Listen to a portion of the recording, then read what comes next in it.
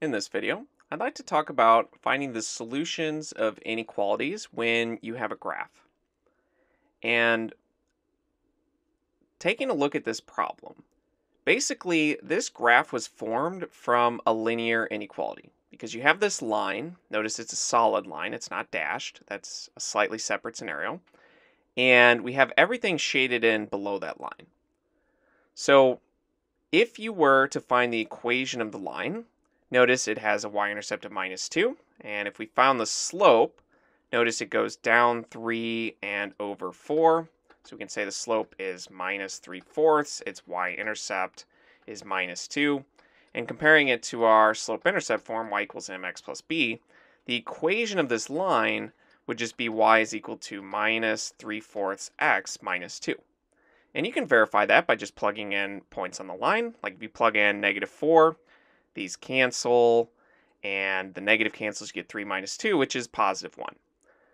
So this is the equation of that solid line, but the inequality is slightly different because with an inequality, it's no longer going to be an equal sign. It's going to be either greater than, less than, greater than or equal to, or less than or equal to. And for this scenario, since we're looking at below the line, it's going to be less than or equal to. And the reason it's also equal to is because the line is solid. Recall just a moment ago I said that it's a slightly different scenario when the line is dashed. That's where you're dealing with one of these. So these are going to be dashed lines. And likewise, these greater than equal to or less than equal to, these will be solid lines. Now, you don't necessarily need to know how to graph these yet. At this point, you just want to know, is this point a solution to your inequality? And for the most part, it's fairly straightforward to determine that graphically, but we also want to consider the bigger picture. So while this is the equation of the line, the inequality, since we're shading below, the y value will be less than the line, and we have -3/4 x minus 2. And again, it's less than or equal to because we have a solid line. And that just means that points on the line are also included in the inequality. So to determine if our point is a solution, well, we just need to graph this point. So let's try and find it at 1. So here's 1 and -4. Excuse me, that's -1. So here's 1 and go down to -4, which is right there. And since it's in this shaded region, this is a solution of this graphed inequality. So the answer to this is yes. Now, numerically or algebraically, we can plug it into this equation too and see if it's true. Since we know that x is 1 and y is -4, so let's plug those in. And we get that -4 is less than or equal to 1 times -3/4. So that's just -3/4 minus 2. And we can make this 8/4 so that we can actually subtract these. And so that would be -4 less than or equal to -11/4. But 11/4 is really just 2 3/4. So we have -2 3/4. And this is true. -4 is less than or equal to -2 3/4. So you can see it graphically that it's true. It's in that shaded blue region, but you can also see it algebraically if you were to know the inequality. Now, like I mentioned, this is a little bit more advanced. This is a skill that you'll get to soon. But for now, it does help to kind of have that bigger picture, connecting the inequality to the graph. So let's move on to the next one. Since in most of these, you're just going to plot the point and see if it's in this blue shaded region. Now, again, we could try and figure out this equation. It's got a y-intercept of 6. Now we're shading everything above the line, so it's going to be greater than. And it's a solid line, so greater than or equal to. And again, it goes through a y-intercept of 6, so we'll have +6. But it looks like we go down 6 over 3, so that's a slope of -2. So this would be our inequality that we have graphed here. But really, we just have to plot this point. So 1, 3. So 1, 3 is right there. And notice it's not in that shaded region. So no is the answer to our question. And again, you can see this algebraically as well.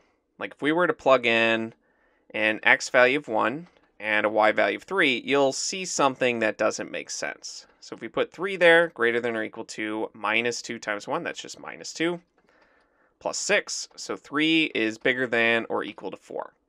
But obviously this is not true. 3 is always less than 4.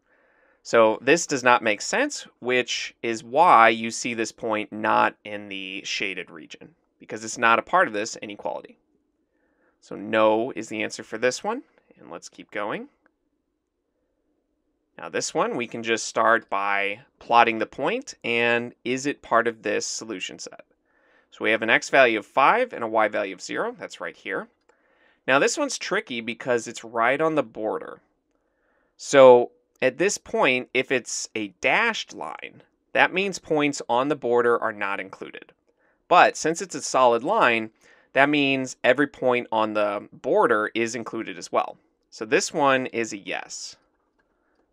Now, again, you could get the equation of this, or the inequality, I should say. It's less than or equal to because we're shading below. It's equal to because of the solid line. It has a y-intercept of 5, and it goes down 5 over 5, so that's a slope of minus 1. And you can plug this in to check it this way as well. So x is 5, y is 0. And it simplifies to that 0 is less than or equal to 0. And for all the points on the border, you're going to end up with something like this. Maybe that 4 is bigger than or equal to 4, or minus 2 is less than or equal to minus 2. But the borderline cases all look like this, but these are all true because of this equal sign. So let's do one more of these. And in this one, we actually have a dashed line. So let's just start by plotting the point. Is minus 4 comma minus 5 a solution of the inequality? So here's minus 4. We go down to minus 5. And notice this is on the border. But relative to the last one, that one had a solid line. And so if it was a solid line, then points on the border would be a solution. But since it's a dashed line, that means points on the border are not included. So this answer is going to be no. But again, you want to be eventually comfortable with coming up with the inequality yourself and checking it algebraically. It's another way to check your work. So notice it's got this y-intercept of 3, and we're shading above the line, so it'll be greater than, but not equal to, because it's a dashed line. So y is greater than, and again, our y-intercept is 3. And notice our slope, if we compare this point and this point, it goes up 2 over 1. So our slope's going to be positive 2. And if we plug in our point, x is minus 4, y is minus 5. We have that minus 5 is bigger than 2 times minus 4. That's minus 8 plus 3. And minus 8 plus 3 is negative 5. So we have that minus 5 is bigger than minus 5. Well, obviously this isn't true since minus 5 and minus 5 are equal. It can't be bigger than itself. So this doesn't make sense, which is, again, why this is not a solution.